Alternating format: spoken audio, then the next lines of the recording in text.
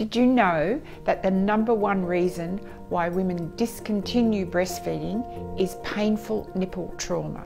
I'm Dr. Robyn, and I've spent many years researching why so many women experience painful nipple trauma, and particularly in the early days and weeks of breastfeeding. My research data clearly shows that commonly taught forceful breastfeeding techniques right from the beginning is the main contributor to painful nipple trauma and other complications. My #1 suggestion is to be aware and strongly avoid these forceful techniques. Most importantly, do not allow anyone to handle your breast or hold your baby by the back of the head, neck, or shoulders with the intent of forcing your baby to the breast. The rapid processing of a mother and her newborn baby through the system to early discharge complicates the initiation of gentle breastfeeding,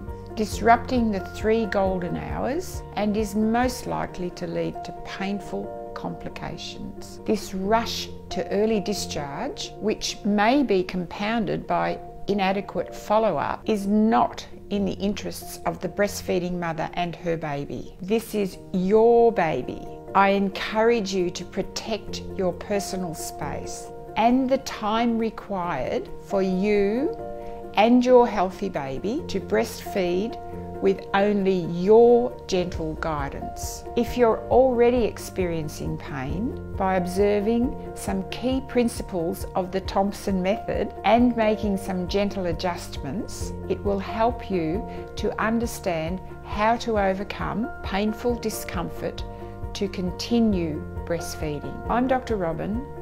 Remember, it's your baby and your body.